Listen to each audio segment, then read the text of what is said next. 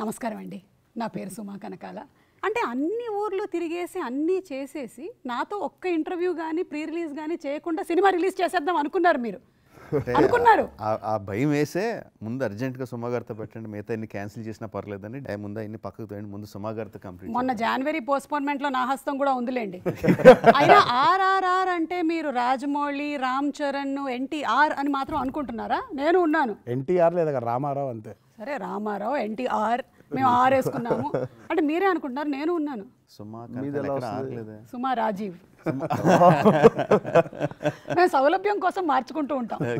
So finally March 25th release అవుతుంది cinema. గొంతెందుకు కొంచెం గీర పట్టేసింది, వాగి వాగి మాట్లాడి ప్రతి ఫంక్షన్ లో. తారక్, నీకు గ్యాప్ 1 month వచ్చింది కానీ నువ్వు కూడా నాకన్నా ఎక్కువ మాట్లాడావు. నా గొంతు గీర పైగా ఒక్క లాంగ్వేజ్ మాట్లాడింది, తమిళ్, కన్నడ, మలయాళం తప్ప ఆల్మోస్ట్ అన్ని మాట్లాడేసావు. మలయాళం నువ్వు ఉన్నావు కదా. సో గీర ఏంటంటే ఆల్మోస్ట్ ఎప్పుడు కన్నాంబ టైం నుంచి నేను మాట్లాడుతూ ఉన్నాను. మరి పట్టదా? మీరే చెప్పారు. గారితో ఒక ఇంటర్వ్యూ అయింది, తెలుసు. అందులో అడిగారు ఇలా సుమ గారిని ఫ్యూచర్ లో మీ సినిమాలు చేస్తే ఏం చేస్తారు? నిర్మలమ్మ, ఛాయాదేవి గారు, వాళ్ళందరూ యంగ్ గా ఉన్నప్పుడు నిర్మలమ్మ గారు ఇలా నోరేసుకొని పడిపోయే ఒక గడుసు అత్త, ముసలావిడ, అలా క్యారెక్టర్స్ కి పర్ఫెక్ట్ గా ఉంటావు. రాజు కూడా ఉండాలి అందులో, నోరు పడిపోయిన మొగుళ్ళలాగా. రాజా, ఇది వినడానికి చాలా బాగుంది రాజా. So finally March 25th release అన్నప్పుడు మీ ఫీలింగ్స్ ఏంటి? ఏ అబ్బా, బి యా, సి ఇది నిజం, డి ఇక నెక్స్ట్ ప్రాజెక్ట్ చూసుకోవచ్చు. అది మీ ఫీలింగ్. నాకు ఇంకా నమ్మకం లేదు. చరణ్ నాది ఏ అబ్బా. ఇది ఇప్పుడు టక్కుని చెప్పండి, ఫస్ట్ సీన్ ఏం షూట్ చేశారు మూవీలో? ఆయన ఏదైతే అప్పుడు ఒక ఇద్దరు హీరోస్ రెడీ, November 11th అనుకుంటా కదా, 11th ఓపెనింగ్ చేసాము. దాని తర్వాత ఫస్ట్ షాట్ ఒక బైక్ మీద వస్తూ ఉంటాం ఇద్దరం. ఆయన అమ్మా ఇద్దరు హీరోస్ రెడీ అని చెప్పి యాక్షన్ అని అంటారు. ఒక వీడియో రిలీజ్ చేశారు కూడా. ఆ రోజు మీ మనోభావాలు ఏంటి? అప్పుడు అనుకున్నారా ఇలా ఈ 2022 వరకు వస్తుందా, లేకపోతే ఆ రోజు what was the feeling Charan? అసలు ఆ రోజు ఫాస్టెస్ట్ రాజమౌళి గారి ఫిల్మ్ అయిపోతుంది అసలు అంతే అనే ఫీలింగ్ లో ఉన్నారు. 2020లోనే రిలీజ్ అనుకున్నాం. అందరికీ ఆ నమ్మకమే అంతే. మీకండి, మీకు అలాగే ఉన్నారు మీరు. కానీ జనరలీ వేరే వాళ్ళ సినిమా రిలీజ్ అయిన తర్వాత బయటకు వెళ్ళి మైక్లో మాట్లాడేవాళ్ళు సూపర్ డూపర్ హిట్ అంటుంటారు. మీ సినిమాల విషయానికి వచ్చేసరికల్లా వాడు ముందు రోజే వాడు అన్ని తీసి పెట్టేసుకుంటాడు. బికాస్ ఎనీవే ఆ గ్యారంటీ ఉంది కాబట్టి రాజమౌళి గారి మీద ఆ నమ్మకంతో మేము థియేటర్స్కి వెళ్ళిపోతూ ఉంటాం. So we are all eagerly waiting for March 25th అండి. ఐ డోంట్ థింక్ ఇది మీ సెలబ్రేషన్ మాత్రమే కాదు, ఇది whole of India and movie lovers celebrate చేసుకోవడానికి వెయిట్ చేస్తున్నటువంటి ఒక టైము. అంటే ఒక పండుగ వస్తే ఎలాగైతే ఎంజాయ్ చేస్తారో అలాంటి ఒక రోజు కోసం మేము అందరం వెయిట్ చేస్తున్నాం. And we are proud that you are from here, from Hyderabad. Thank you. Super. ఇప్పుడు జనరల్లీ ఏంటంటే రకరకాలైనటువంటి మీమ్స్ మూవీస్ మీద వస్తూ ఉంటాయి. రాజమౌళి గారి సినిమాల మీమ్స్కి ఒక స్పెషాలిటీ ఉందన్నమాట. మీకు తెలుసు కదా, బాహుబలి అప్పుడే రకరకాలుగా వచ్చాయి. అంటే డైరెక్షన్ డిపార్ట్మెంట్లో ఉండేవాళ్ళు, కుర్రాళ్ళుగా ఉండేవాళ్ళకి పెళ్ళిళ్ళు అయిపోయాయి, పిల్లలు పుట్టేశారు, ఆ పిల్లలకు కూడా ఆ తర్వాత సంబంధాలు చూడడం మొదలెట్టారు, లాంటి మీమ్స్ కూడా వచ్చాయి. అంటే మెట్రోకి పిల్లర్ వేశారు, మెట్రోలు వచ్చేసాయి, అవి ఫామ్ అయ్యి స్టేషన్లు కూడా అయిపోయాయి అనేది. మరి ఇప్పుడు దీని మీద కూడా చాలా మీమ్స్ వచ్చాయి. ఒక్కొక్కటి చూసుకుంటూ వెళ్దామా ఏమేమి వచ్చాయో? సో ఇవాళ మీమర్స్ స్పెషల్ ఎపిసోడ్ అనమాట, dedicated to all the memers. Because వాళ్ళు బోలెడంత ఎఫర్ట్ పెట్టి వాళ్ళు కూడా దాంట్లో డైరెక్షన్ చేసి వాళ్ళ టాలెంట్ అంతా చూపిస్తూ ఉంటారు కాబట్టి ఒక్కొక్కటి చూద్దాము. Meme 1, RRR starts rolling today. Fans bye అన్నా, బాయ్ చరణ్ అన్నా, బాయ్ తారక్ అన్నా, రాజమౌళి గారు లాక్కుంటారు. కానీ ఇలా ఇద్దరికి సమానమైనటువంటి ఫ్యాన్ బేస్ ఉంది. వీళ్ళని ఇలా డైరెక్ట్ చేయాలి అన్నప్పుడు 2 హీరోస్, మీరు స్పెషల్గా ఏదైనా డైట్ తీసుకున్నారా? డైటా? ఏదైనా ఫుడ్ వీళ్ళని హ్యాండిల్ హ్యాండిల్ చేయడం అనేది మామూలు విషయం కాదు. చరణ్ ఏమో తెలియదు కానీ మిస్టర్ తారక్ గారిని డైట్ ఏం తీసుకోలేదు. రమగారు ఏమైనా వీళ్ళతో షూటింగ్ చేస్తున్నావు ఇవాళ తినే సెల్లు అలా ఏం లేదు, కొంచెం బీపీ ఎక్కువ రేజ్ అయ్యి దాన్ని తగ్గించుకోవడానికి మిల్క్ షేక్లు, ఐస్ క్రీమ్లు అవి ఎలాగ రమ ప్రొవైడ్ చేయదు కాబట్టి స్విగ్గీలో కొట్టి స్పెషల్గా తెప్పింది. బీపీ మీకు బాగా రైజ్ అయినప్పుడు జనరల్లీ ఏం చేస్తారు మీరు చెప్పండి? మైక్ పగలు కొడతాను. లేదు అది ఒకే ఒకసారి మైక్ ఎరగొట్టి నోట్లో నుంచి ఒక పచ్చి బండ, అదే మన హై నాయకులు ఉంటుంది కదా, బూతు బూతు బూతు బూతు బూతు బూతు అని మైక్ ఎరక్కొట్టి. నీకు కూడా అది బూతులాగా వినిపిస్తుందా? ఈ ఒక్క దగ్గర నీకు ఒక పాయింట్ వచ్చింది, ఒప్పుకోక తప్పట్లేదు. నెక్స్ట్ 2 years వరకు నేను తారకు ఫుల్ బిజీ. ప్రభాస్ గారు పాపం వీళ్ళకి తెలియట్లా 2 years వేశారు, 2 years అయిపోయింది. అది మాత్రం పాపం నిజంగా చరణ్ అడిగిన క్వశ్చన్ లాగే ఉంది. చరణ్ పాపం నిజంగా అయిపోద్ది అన్న అంత కాన్ఫిడెంట్ గానే ఉన్నాడు. ఎక్స్ప్రెషన్ లేదు అది నేను చెప్పినప్పుడు. ఇది చూడండి. బట్ డెఫినెట్ గా 2021 2022 వరకు సినిమా వెళ్దాం, 2020లోనే వస్తుంది, అది మాత్రం గ్యారంటీ. సార్ ఏంటి సార్ అది? బట్ డెఫినెట్ గా 2021 2022 వరకు సినిమా వెళ్దాం, 2020లోనే వస్తుంది, అది మాత్రం గ్యారంటీ.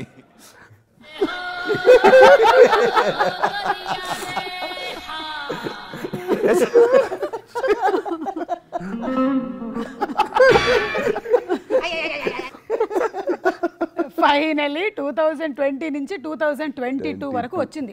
ఆ ప్రెస్ మీట్ పెట్టిన రోజు కరోనా వచ్చుద్దా లేదా తెలియదు మనకి. అవును, 2021-22 అవ్వదు అని మాత్రం అంత ఖచ్చితంగా ఎలా చెప్పాడా ఆయన? అవ్వదు అని గ్యారంటీతో చెప్పాము. అంటే 21-22 ఎలా? ప్రీవియస్ ఎక్స్పీరియన్సెస్ అంతే. అదే ఆయన గురించి ఆయనకు తెలుసు బాగా. లేదు లేదు, ఒక ఈగ, ఒక మర్యాద రామన్న, ఇవన్నీ ఎంత అండి? 6 months? లే 6 నెలల ఈగ 2 ఏళ్ళు, మర్యాద రామన్న 6 నెలలు తీయాల్సింది 18 నెలలు. లక్కీగా ఈగ కాబట్టి 2 years పట్టింది, బొద్దింకైతే ఇంకొంచెం ఎక్కువ 4 years. జంతువుని బట్టి పెరుగుతుంది. ఓకే, నెక్స్ట్ మేము కీరవాణి గారు names in different industries. Telugu industry మనకి తెలుగులో ఎంఎం కీరవాణి గారు మ్యూజికల్, అంగ తమిళ్ల పాత మరగదమణి మ్యూజికల్. ఈయనెవరు? ఈయన ఆయనే. హిందీ మే దేకేతో ఎంఎం క్రీమ్ మ్యూజికల్. అంటే పేర్లు మారుతూ ఉన్నాయి, మ్యూజిక్ డైరెక్టర్ గారు మాత్రం కానీ ఒరిజినల్లో మాత్రం గెటప్లు మారడం లేదు, పేర్లు మాత్రమే మారుతున్నాయి. ఓకే, నెక్స్ట్ మేము. సో ఇదండి సంగతి. ఎలకత్తమ్మ ఫుల్లియా కథ, దీని మీద వీడియోస్ కూడా ఉన్నాయి చాలా. ఇది జస్ట్ ప్రెజెంట్ చేసాము. నెక్స్ట్ ఆ స్పీడ్ ఏంటన్నా, సాంగ్ ఇంకా 1.5x లో పెట్టినా కూడా అన్ని చెక్ చేసుకున్నాము, అయినా ఏంటి స్పీడ్ అంటే స్పీడ్లో పెట్టారేమో అని ఒక ఫీలింగ్. కాదండి, మీకు ఎలా అనిపించింది చరణ్ అసలు ఇన్నిసార్లు మళ్ళీ ఇంకొకటి అన్నప్పుడు మీ ఇన్నర్ అందరు బాహర్ లాగా మీ ఇన్నర్ వాయిస్ ఏంటి? ఇందాక లూప్ అనే వచ్చింది కదండి, ఆ లూప్ లోకి వెళ్ళాం అంతే. చేస్తూ చేస్తూ చేస్తూ మకాలు పడిపోయి మేము పడిపోయి, అంటే ఫీలింగ్స్ లేవు మీకు? ఇంకా ఫీలింగ్స్ లేవు అసలు, లేవు, చేస్తూ ఉన్నారు మీరు అంతే. ఓ మరా మనిషి ఒక స్పై క్యామ్ కనుక అలా నెమ్మదిగా రూమ్ లోకి వచ్చి ఉంటే అయిపోయి ఇలా ఇలా పడిపోవడం అంతే, సోయి లేకుండా. రాత్రి కళలు కూడా సింక్ లోనే ఉండాలి బాబోయ్. మీరు కాదు, సాంగ్ బయటకు వచ్చిన తర్వాత మాక్సిమం ఇండియా అంతా నాటు నాటు నాటు ఇందులోనే ఉన్నారు. కానీ చరణ్ ఇన్నర్ ఫీలింగ్స్ ఏమై ఉంటుంది తారక్ ఆ టైంలో లోపల? అంటే మళ్ళీ 1 more ఇంకొకటి నా ఇప్పుడు నేనన్న ఫీలింగ్స్ ఏంటి? అబ్బా ఇంకా ఆపు జక్కన్న, ఆపండి ప్లీజ్. నేను లోపల చరణ్ అదే వాయిస్. తారకం చూస్తా చెప్తాడని, మీరు చెప్పరు బయట కండం ఇలా మామూలుగా ఇలా చూసి అంటాడు కదా, జక్కన ఏంటిది వచ్చింది కదా బాగా అంటే నాతో, వచ్చింది కదా బాగా జక్కన వచ్చింది కదా బాగా. మీరు మాత్రం ఇలాగే నవ్వేస్తారు కదా, అంటే ఏం చెప్పినా ఇలా నవ్వేసి ఆ తర్వాత ఆ టైంలో నవ్వితే కొంచెం బీపీ రైజ్ అవుద్ది. నా జీవితంలో మాత్రం అసలు ఒక్కసారి అబ్బా ఆ మానిటరు అది ఎక్కడుందో దాన్ని ఎరగొట్టేద్దాం అన్నంత ఫీలింగ్. మామూలుగా ఇప్పుడు అంత స్పీడ్లో వెళ్తుంది కదా, అంత స్పీడ్లో ఎవరైనా చూస్తారా? సింక్ వెళ్ళిపోద్ది కదా, ఆ పాటను ఎలా చూడాలి? అలాగే చూడాలి. స్టెప్ ఫ్రీజ్ మేము ఇలా ఇలా ఇలా అదిగో తారకాయ కొంచెం పైకి వెళ్ళిపోయింది, పైకి వెళ్ళిందా మామూలుగా వదిలేయండి, ఈక్వల్గా వెళ్ళింది కదా, బాగానే వెళ్ళింది, అట్ట కాదు అలా పాజ్ చేసి అదిగో ఒకటి పైకి ఉంది, ఒకటి పైకి ఉందా, ఇప్పుడు అక్కడికి ఎలా పెట్టాలి? నేను అన్నాను ఒక్కొక్కరికి ఒక్కో స్టైల్ ఉంటుంది కదా జక్కన్న, అది అలా ఉంటుంది. తన స్టైల్ తంది, నా స్టైల్ నాది, ఇద్దరు స్టైల్స్ని మీరు క్యాప్చర్ చేయడానికి ట్రై చేయాలి. కానీ ఇద్దరు ఒకటే లాగా ఆడడం, నాకు ఆ స్టైల్ ఈ స్టైల్ కాదు, నాకు స్టైల్ ఉంది. అలాంటి సినిమా ఉంది కదా, నాకు ఆ కోకోకోలానే కావాలి, ఇలా నాకు ఆ స్టైలే కావాలి. స్టెప్ ఫ్రీ సుమా నిజంగా రాక్షసు. I understand. అన్యాయం. బట్ ఇవాళ అదే మాట్లాడుకున్నారు. అంటే ఈయనకి చాలా ముందు చూపండి, ఎప్పుడైనా ఈయనకి దూరదృష్టి ఎక్కువ కదా. ఇలాంటి మీమర్స్ అందరినీ దృష్టిలో పెట్టుకున్నారు. వాళ్ళ పని ఏంటి, ఏదైనా ట్రైలర్ రాగానే ఈ షాట్ అక్కడిది, ఆ షాట్ ఇక్కడిది, ఇలాంటివన్నీ చేస్తూ ఉంటారు కదా. సో వాళ్ళకి అవకాశం ఇవ్వకుండా ఈ కాలు పైకి వెళ్ళింది, ఈ కాలు కిందకి వెళ్ళింది అని వాడు సర్కిల్ వేస్తాడు. అది లేకుండా చేశాడు. వేస్తే ఏమవుద్ది, వేస్తాడు. మీరు ఇంకోటి అడగాల్సింది 17 టేకుల తర్వాత ఏ టేక్ ఓకే చేశారు? మీకు తెలుసా అండి? ఆఫ్ కోర్స్ తెలుసా. ఎడిటింగ్ లో చూసినప్పుడు ఏది పర్ఫెక్ట్ గా ఉంటుందో రెండో టేక్ ఏంటంటే ఏదో సుమారుగా ఎడిటింగ్ లో చూసినప్పుడు ఏది బాగుందో అన్ని రకాలుగా 17 కావాలా సార్? 17 రెండోలో కూడా చూస్ చేసుకోవచ్చండి. రెండోదే బాగుండేది కదండి. కాదండి, ఇంకా ఏదో పర్ఫెక్షన్ వస్తుందని చెప్పి చేస్తాం. మీరు చేయలేకపోయారు అంతకన్నా పర్ఫెక్ట్. అందుకని ఎంత మాట ఏమంటివి మీరు చేయలేకపోయారంటీరా. ఇప్పుడు చేస్తారు వాళ్ళు కావాలంటే 2 కాళ్ళు ఒకటే దగ్గర పెట్టి.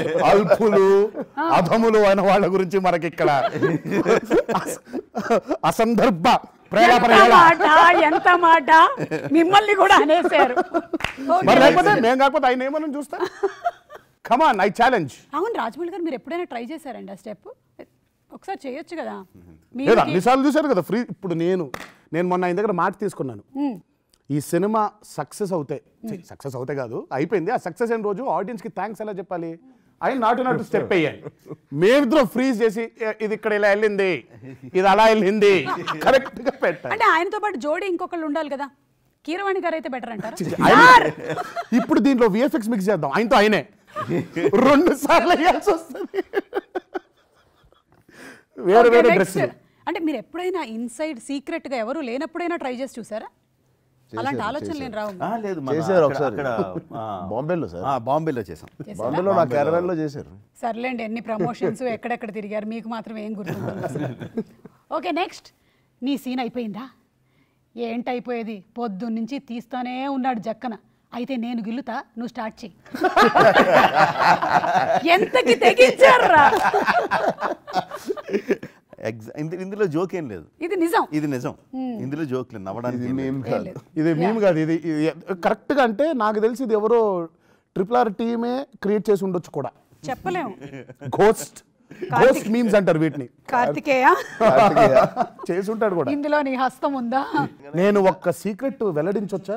Yes please. ఎలాంటి రాజమౌళి ఎలాంటి దర్శకుడు అని నేను వద్దు అంటే ఆగిడట్టు కాదండి. ఈ సీక్రెట్ మాత్రం, ఇది మాత్రం బాబోయ్, నాకు ఇన్నేళ్ల నుంచి, దాదాపు 20-21 సంవత్సరాల నుంచి తెలుసుగా. అసలు నాకు ప్రతిసారి ఒక కొత్తలా కనిపిస్తాడు కదా. బాంబేలో ప్రీ రిలీజ్ ఈవెంట్ అయిపోయింది. మమ్మల్ని అలా పైకి 100 అడుగులు ఉంటుందా, 180 అడుగులు ఉండొచ్చులే. మీకేం తెలుస్తుంది, ఇక్కడ నుంచి చూస్తే మీకు అలా అనిపిస్తుంది, మా పై నుంచి చూస్తే రోపులు కట్టి ఈయన గుర్రంలోంచి రావాలి, నేను బైక్లోంచి రావాలి. దీనికి మాకు రిహర్సల్స్. నేను ప్రీ రిలీజ్ ఈవెంట్కి రిహర్సల్స్ ఏంటి కార్తికేయ అన్న? అదే బాబా మామూలుగా ఒక పని చేయడుగా.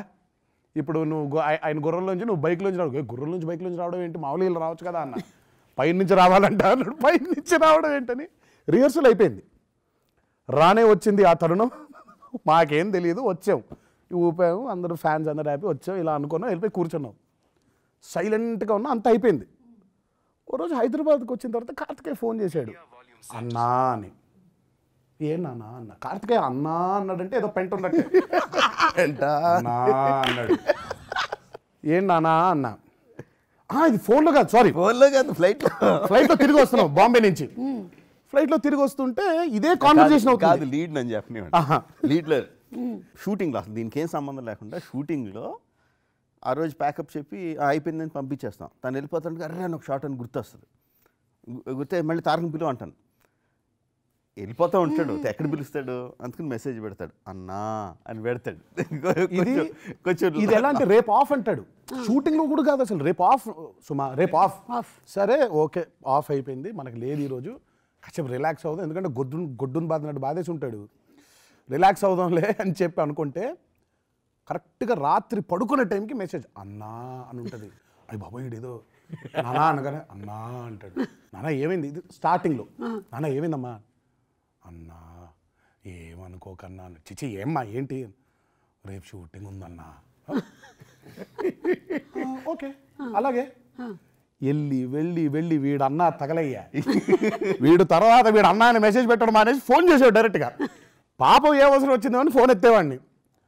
అన్నా అనేవాడు, ఏం కావాలి చెప్పు.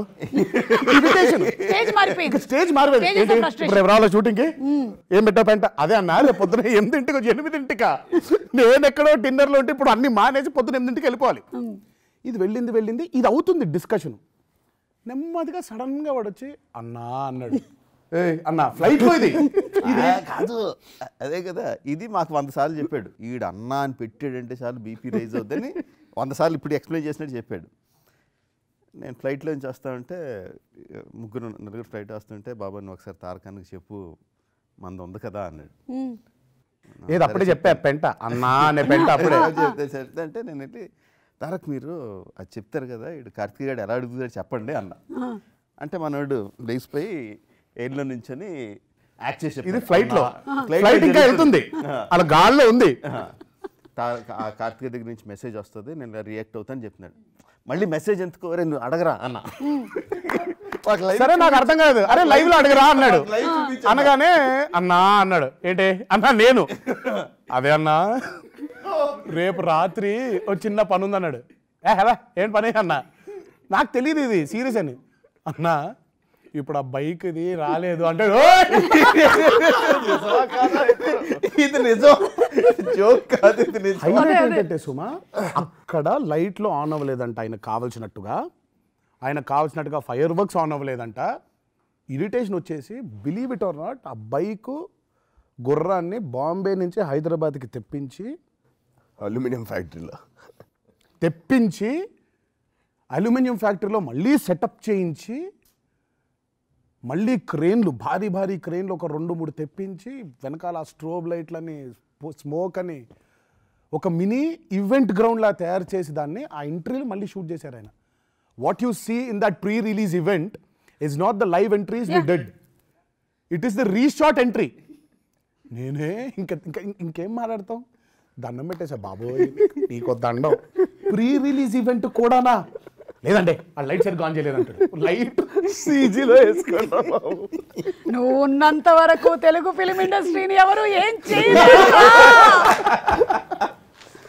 ప్రీ రిలీజ్ ఈవెంట్స్ అసలు ఎందుకు డెడికేషన్ అటువంటిది. మరి ఐఎమ్ టెలింగ్ దట్ తారక్ అంటే మనకి యమదొంగ అప్పుడంతా ఇంకా ప్రీ రిలీజ్ కి రిహర్సల్స్ చేయించలేదు, కానీ ఆల్మోస్ట్ బాహుబలి అంతా మాకు బాగా ఎక్స్పీరియన్స్. నాకు వల్లమ్మ మామూలుగా ఇందులో ఫ్రస్ట్రేషన్ వచ్చేసేది కదా, వల్లమ్మ దగ్గరికి వెళ్ళి మామూలుగా అమ్మ ఏంటమ్మా తుక్కుని కూడా అసలాడంటే, పిచ్చి నాన్న పిచ్చి ముదిరిపోయింది, అది ముదిరిపోయిందమ్మా, ముదిరిపోయింది అనగానే సరే ఏదో చెప్తున్నారు కదా వల్లమ్మ అని. ఆ రోజు నిజంగా ముదిరిన పిచ్చిని చూశాను నేను, ముదిరిపోయింది ఇది, పైగా అంటురోగం కాదు అది, పక్కోడికి అంటుకొని వాడికి వస్తుందా లేదు, అది ఓన్లీ ఆయన ఒక్కడి దగ్గరే ఉంటుంది ఆ వ్యాధి. కానీ గ్రేట్ తెలుసా, ఎందుకంటే ప్రీ రిలీజ్ ఈవెంట్స్ని కూడా అంత డెడికేషన్తో చేయడం అనేది నేను ఓన్లీ రాజమౌళి గారితోనే మాత్రమే చూశాను. ఇంకా సబ్జెక్ట్ అర్థం కాలేదు, అంత డెడికేటెడ్ హీరోస్ ఉన్నారు కాబట్టి ఆయన అలా చేసుకుంటాడు. అది of course I'm telling that. I know, లక్కీగా బాహుబలి ప్రీ రిలీజ్ లో ప్రభాస్ గారు కరెక్ట్ గా దిగారు, లేకపోతే మళ్ళీ ఆయన్ని కూడా రిహర్సల్స్ జరిగాయి కదా ముందు రోజు, అన్ని రిహర్సల్స్ పైన నుంచి రావడం అన్ని అయింది ఆయనకి, కానీ కరెక్ట్ గా వచ్చింది లైట్. అది అయితే సాంగ్ మొత్తం రీషూట్ చేద్దామా, తారక్ చరణ్ ఇద్దరు మట్టిలో స్టెప్ వేస్తున్నప్పుడు దుమ్ము సరిగ్గా ఎగరలేదు. అది ఇది నిజం, ఇది పెద్ద ఇది కాదు, ఇది మీమ్ కాదు, నిజమే. దుమ్ము దుమ్ము దుమ్ము దుమ్ము దుమ్ము. ఏం మాట్లాడుతున్నావురా, మళ్ళీ సాంగ్ మొత్తం రీషూటా? ఆ దోస్తీకి మన ఎంఎస్ నారాయణ గారి ఎక్స్ప్రెషన్, నాటుకి మళ్ళీ ఎక్స్ప్రెషన్, జననీకి ఎక్స్ప్రెషన్ అయింది, గడ్డ కట్టింది. Okay next. జనవరి నెలలో పల్లవి చేస్తాం, ఓకే. 6 నెలల తర్వాత జూన్లోనో జూలైలోనో చరణం చేస్తాం. సెకండ్ అండి. నెక్స్ట్ ఇయర్ మార్చిలోనో ఎప్పుడో దాని రికార్డింగ్ అంటాడు. దేనికంటే వీళ్ళు పల్లవి ఏంటో, అసలు ఏ సినిమా కోసం పని చేస్తున్నామో అది ఎందుకోసం పర్పస్ మర్చిపోతాం. చేసే మూడు ఉత్సాహం సర్వనాశనం అయిపోతుంది, ఇంట్రెస్ట్ పోతుంది. నాకు ఇంట్రెస్ట్ పోయింది. తగలెట్టండి నిరంజన్ గారు, తగలెట్టండి. అంటే కీరవాణి గారు లోపల ఎంత ఫ్రస్ట్రేషన్ ఉన్నా ఎంత కంపోజ్ గా చెప్పారో లోపల ఇదన్నమాట. అదే ఆయన అసలు మొన్న ఇంటర్వ్యూలో నా క్వశ్చన్ అడగడానికి రీజన్ కూడా అదే, మన జయమ్మ పంచాయతీ జరుగుతూ అది చూసి వచ్చి అడుగుతున్నాడు. తగలెట్టండి నిరంజన్ గారు, తగలెట్టండి. నెక్స్ట్, ఎలాగో మూవీ రిలీజ్ అయ్యాక ఈ డ్రెస్సులు వాడరు కదా, తర్వాత నాకు ఈ షర్ట్స్ ఇచ్చేయరా సార్ ప్లీజ్. బాబోయ్ ఇప్పుడే మాట్లాడుకున్నాం, ఆ షర్ట్స్ కి చాలా మంది వెయిటింగ్. Friends and cousins. అంటే ఫ్రెండ్స్ అండ్ కజిన్సే కాదు, అక్కడ ఫ్యాన్స్ కూడా వెయిటింగ్. మీరు పెట్టారంటే ఫ్యాన్స్ తయారు చేంజ్ చేసినట్టున్నారు. అవునా? మర్చెండైజ్ వెబ్సైట్ లో. Okay, next, introvert me giving seminar in class, my friends behave like this.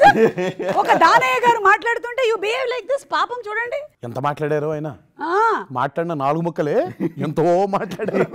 Next, NTR and RC at RRR movie pre release event. మీరే పంపించినట్టారు కూడా కదా మాకు, మీరు ఈయన పంపించారు కూడా. అది నెక్స్ట్, వెంకీ గారు మీకు స్కార్పియో గురించి ఏమైనా తెలుసా? అయ్యో దానికే బ్రహ్మాండమైన బండి, డీజిల్ బండి అయినా పెట్రోల్ పికప్ అంట, మంచి మైలేజ్ కూడా ఇస్తున్నాను విన్నాను. అది కనుక కొంటున్నారా మీరు?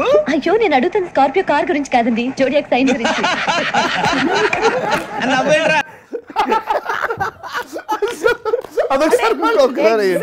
మళ్ళీ వేస్తే వెంకీ గారు మీకు స్కార్పియో గురించి ఏమైనా తెలుసా? అయ్యో దానికే బ్రహ్మాండమైన బండి, డీజిల్ బండి అయినా పెట్రోల్ పికప్ అంట, మంచి మైలేజ్ కూడా ఇస్తున్నాను విన్నాను. అది కనుక కొంటున్నారా మీరు? అయ్యో నేను అడుగుతున్న స్కార్పియో కార్ గురించి కాదండి, జోడియాక్ సైన్ గురించి.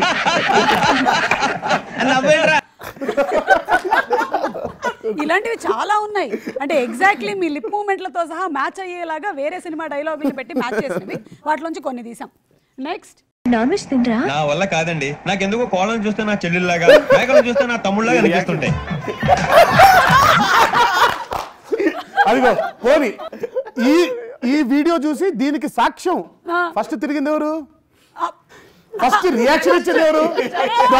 ఫస్ట్ రియాక్షన్ తిరిగాడు. చూడండి, మళ్ళీ కావాలంటే మళ్ళీ రివైండ్ చేయండి. అది చరణ్ తిరిగినందుకు నేను రియాక్ట్ అయినా. ఫ్రేమ్ టు ఫ్రేమ్ వెళ్దాం. నాన్ వెజ్ తినరా? నా వల్ల కాదండి, నాకెందుకో కోళ్ళను చూస్తే నా చెల్లెళ్ళలాగా, మేకలను చూస్తే నా తమ్ముళ్ళగా అనిపిస్తుంటాయి. అదిగో అది అలా అంటాడు కానీ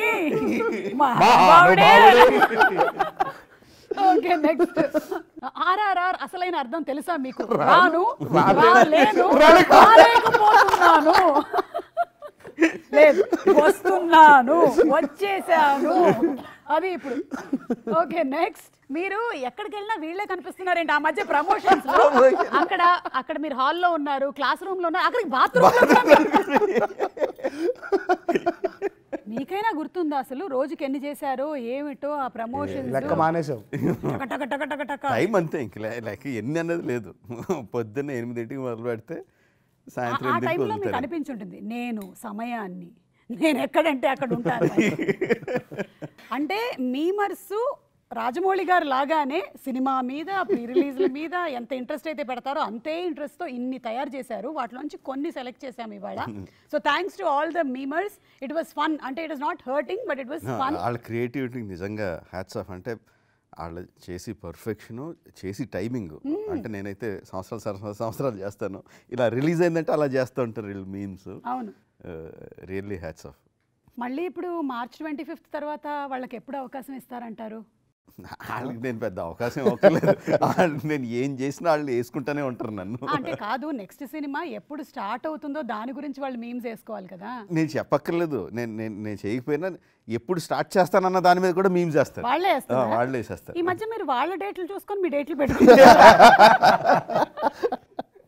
బట్ కాకపోతే నిజంగా ఆయన అన్నట్టు ఈ వన్ సైడ్ కొట్టుడున్న ఈ ఇంటర్వ్యూలో ఆవిడ దగ్గర నుంచి రావడమే తప్ప అదే మంచి ఎంటర్టైన్మెంట్ ఇచ్చిన మీమర్స్ అందరికి కూడా హ్యాట్స్ ఆఫ్ నిజంగా. థ్యాంక్ యూ నన్ను బతికించినందుకు. చరణ్ మీరు కూడా ఏమైనా చెప్పాలని? అదే ఇదే మాట, సేమా వన్ సైడ్ కొట్టుడు మీకు శ్రమ లేకుండా వాళ్ళు చూసుకున్నారు, అలా చూసారు. Thank you. So thank you so much. Waiting for March 25 ఎదురు చూస్తూ ఉన్నాము. ఇక అయితే ఆపేదే లేదు, అంతేగా? ఇంకే రకంగానూ ఆపేది లేదు, ఇంకా ఆగదు. అది మీరు మర్చిపోయింది ఏంటంటే RRRలో కరోనాలో కూడా ఒక ఆర్ ఉంది, అందుకని ఆర్ కూడా వచ్చింది. ఇంకా ఏ ఆర్లు లేవు, ఓన్లీ RRR మాత్రమే. Thank you so much. Finally meeting all 3 of you. Thank you.